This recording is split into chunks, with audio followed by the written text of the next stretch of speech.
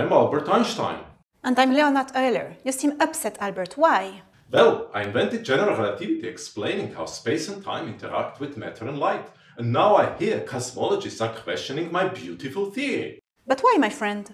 Apparently, they discovered in 1998 that the expansion of the universe is accelerating and they don't know why. Don't worry, Albert. They just want to check your prediction that light and matter fall along the same path. But they also say that galaxies are filled with dark matter without knowing what it is. What if there was a force acting on dark matter particles? Astronomers would be fooled to think that it was me, Einstein, who was wrong. Indeed, they use my equation to predict the motion of galaxies, assuming dark matter only feels gravity. I have an idea. You do? Yes, they can measure something you predicted, the distortion of time, using billions of galaxies. A modification of gravity would change the distortion of time, but a new dark matter force would not. That's a relief.